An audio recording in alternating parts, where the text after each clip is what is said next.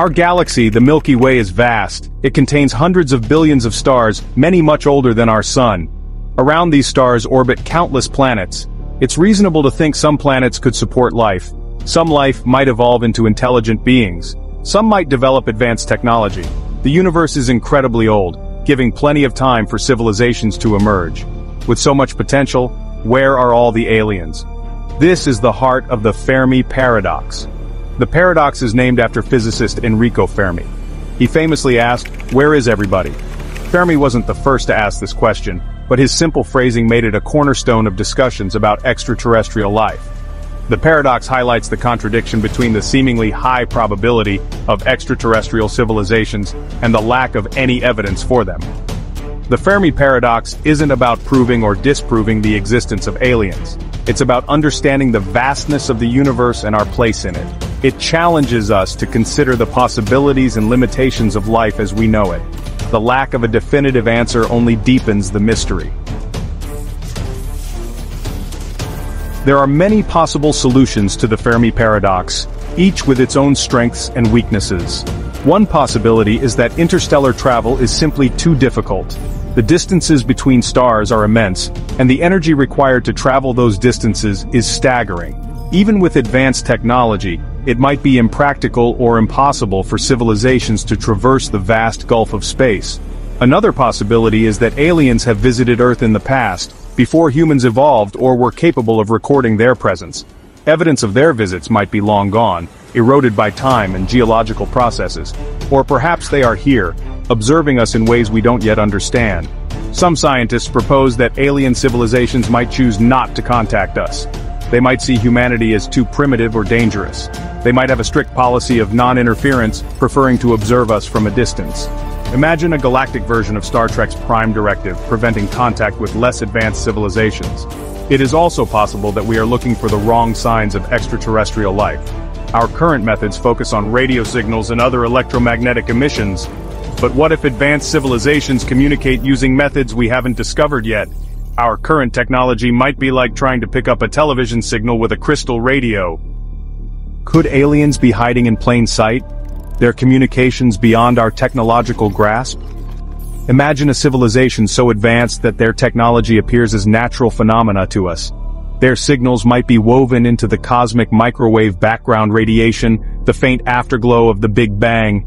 Or perhaps they communicate through subtle manipulations of gravity waves, ripples in the fabric of space-time.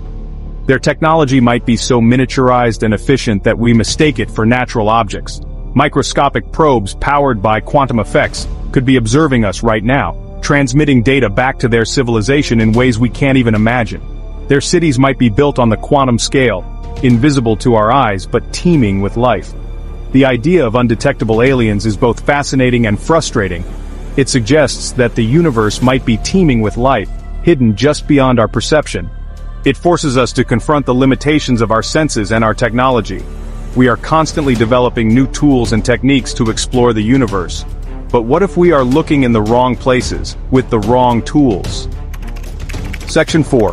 Rare Earth. Are we alone in our intelligence? Another unsettling possibility is that intelligent life is incredibly rare in the universe. The conditions that gave rise to life on Earth and eventually intelligent life might be a perfect storm of cosmic coincidences. The right type of star, the right distance from the star, the right planetary composition, the right sequence of geological and biological events. All of these factors might need to align perfectly for intelligent life to emerge. Perhaps in the grand lottery of the cosmos, Earth drew the winning ticket, and we are the only ones here capable of pondering our own existence. This idea, often called the rare Earth hypothesis, is both humbling and daunting. It suggests that we bear a unique responsibility for preserving and understanding the only known example of intelligent life in the universe. The possibility of a lonely universe, devoid of other intelligent beings, raises profound philosophical and existential questions. What is our purpose if we are alone? What is the meaning of intelligence in a universe that doesn't recognize itself? These questions have no easy answers and challenge us to define our place in the cosmos on our own terms. Section 5. The Great Filter, a Cosmic Dead End. A particularly sobering explanation for the Fermi Paradox is the Great Filter theory. This theory suggests that there is a barrier or a series of barriers that prevent life from developing beyond a certain point. This filter could be at the very beginning of life's emergence, making the jump from non-living matter to simple organisms exceedingly rare. Or the filter could be the development of complex life itself, the transition from single-celled organisms to multicellular life forms. It could even be the development of intelligence and technology, suggesting that civilizations might inevitably destroy themselves through war, environmental destruction, or other self-inflicted catastrophes. The Great Filter Theory raises a chilling question. If the filter is real, have we already passed it, or is it still ahead of us? If we haven't passed it, then our future might be limited, and our efforts to reach out to other civilizations are doomed to fail. The Great Filter serves as a stark reminder of the fragility of life and the challenges facing any civilization that seeks to survive and thrive in the long term. Section 6. Our Future Among the Stars, a Paradox Pondered. The Fermi Paradox has profound implications for humanity's future in space exploration. It reminds us that the universe is vast and ancient, and our place in it is still largely unknown. It challenges us to think critically about the possibilities and limitations of life as we know it. It also encourages us to be humble in the face of the unknown. We are just beginning to explore our cosmic backyard, and there is much we don't know. The paradox doesn't offer any easy answers, but it does provide a framework for asking important questions about our place in the universe. It encourages us to keep searching, keep exploring, and keep listening to the cosmos. The search for extraterrestrial life is ultimately a search for ourselves, a quest to understand our origins, our potential, and our destiny in a universe that seems both empty and full of possibilities. As we continue to explore space, we must do so with both optimism and caution. The universe might be teeming with life, or we might be the only ones here.